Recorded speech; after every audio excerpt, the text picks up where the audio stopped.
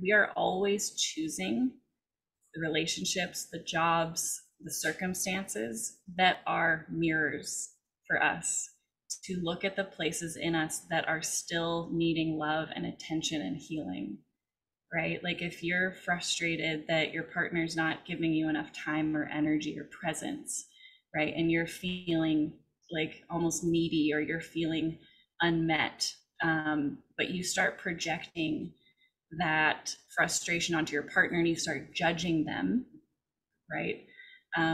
You're still in this place of giving your power away and not taking full responsibility for your part of the equation, right? Your part of the stuckness or this repeating pattern.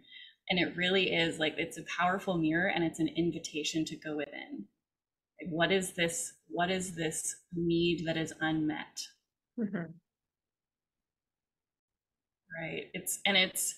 It's coming from this place of wholeness. Like when you're able to really hold your own energy in your body, and you're coming from a place of wholeness and completeness, and you're not coming from a place of, I need you to give me something to feel whole, I need this attention, I need this validation, or I need whatever it is, right? That Mm-hmm. energy of seeking and reaching is, it's going to keep mirroring back that part of you, because it's an invitation for you to give that to yourself, right? To come from that place of wholeness and groundedness.